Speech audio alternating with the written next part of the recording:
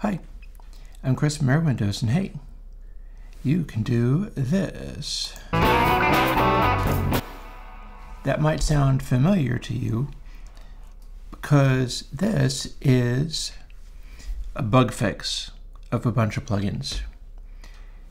This is a track that I did called Skronk, and it was done in Console 8 using entirely VST plugins, and that's the way it went out. That's the way I made a video for it, and there was a bug the entire time. So I'm going to tell you what it is and what happened and what's better now, because it is now fixed. The deal is, on the Console 8 plugins, all of them, it tried to get some efficiency by defining a filter, the ultrasonic filters that the whole system is based on, out of the reset where we start the initial variables for everything. Thing is, on the VST, it wasn't able to get a particular setting called get sample rate in that location. So what would happen is it would go, let's set up the entire filter. And what's the sample rate? 0, nil, nothing. But it would also check and go, is the sample rate less than 48K or 49 or something like that? If so, then we will simply not apply it. And that's what happened. So people have reported that the Console 8 on VST, the ultrasonic filtering, doesn't seem to be working. That is correct. It is now. And this is what it sounds like.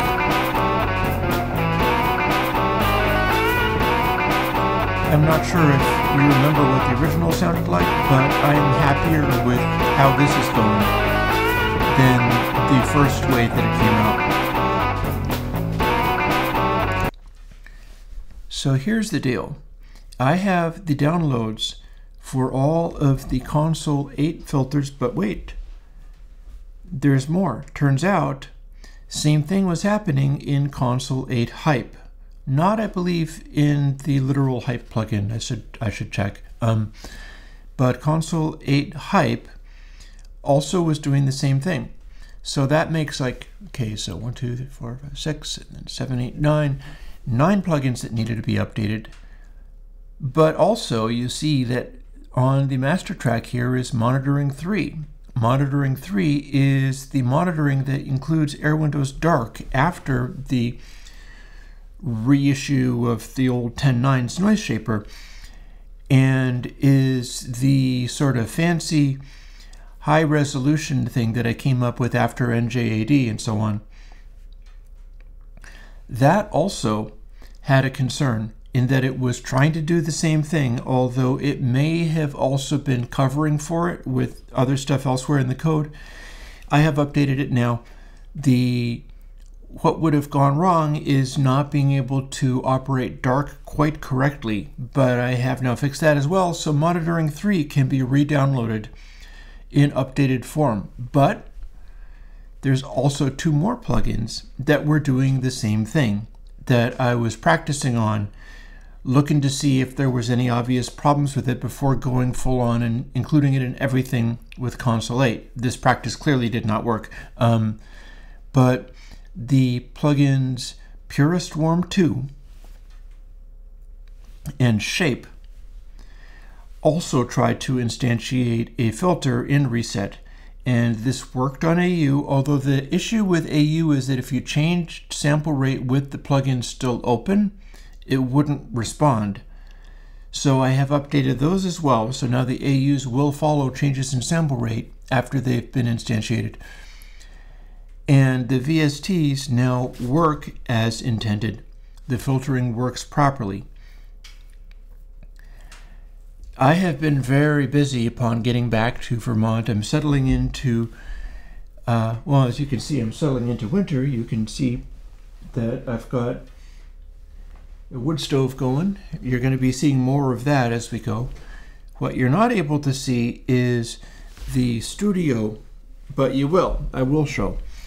But for now, the studio is being put back together in such a way that I get to do things like analog mixing off of the old Motu 16A, and that means certain things like I can do tests and determine. Oh, also I have that sampler keyboard back under my roof. That's something I can now measure and test out and see what I can get out of. So that should be interesting. But I've also got the Heritage Audio, the mixer, with its accompanying converter, and that means I can do a console H, because it might be worth digging into that, getting, patching it up and making sure everything is working properly, because it's like a vintage style mixer, so it can get wonky at times. But if I can measure that correctly and replicate it, I can put out a console H that is the sound of this rather fancy mixer, but in plug-in form. And that could be exciting, as well as a console M, which would be the little Mackie 1202 that Macadee was made out of, could be a console version too. And of course, the cards that I made for the purpose of getting inspired to do music and doing something with that. Well, I've been working on that and trying to do new things with it, such as taking every card and having a time signature associated with it and coming out with a way of making this whole system work. If I succeed, I can make sets of cards and actually sell them, and you'll be able to have them. But the way that works is I need to do it like music first. I need to be able to create the thing first based on the stuff that I generate with this kind of stuff. And if it gives me good results, that's the time that I turn around and go, okay, now you can have this. With regard to plugins and things that can be distributed digitally, those are free because I'm Patreon supported. So please jump on the Patreon if you like the work that I do. This last couple of weeks, the work was entirely bug fixing, and that's always a drag because that gets in the way of putting out new plugins. But it was important. Like I said, I made a video for Skronk using the old recording of it. Then I did not know that it wasn't applying the ultrasonic filtering. And yeah, time to amend that. And if I have further versions of console that come out, they need to be set up to work correctly from the word go.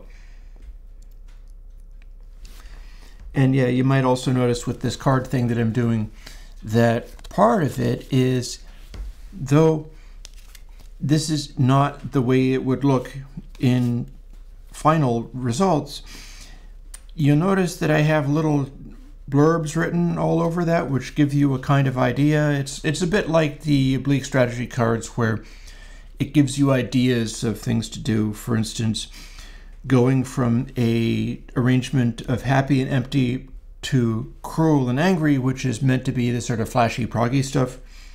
That one says engage showing off. Whereas if you were going from happy angry, which is like rocking out, to cruel and angry, instead of engage showing off, it says edge sharpening, and you're meant to get kind of edgy. Or if you went from that to kind and calm, we call it chill section. And hopefully that inspires ideas. But in order to do anything with these, I've had to write stuff on lots of little cards. And the whole purpose is to get something where I can test it out, see that it works, put it into action, and if it's actually worth having, then I can start distributing it in some way. So I've been real busy, as you might imagine, but hopefully it is worthwhile, and I do still have the backlog of plugins to come out with.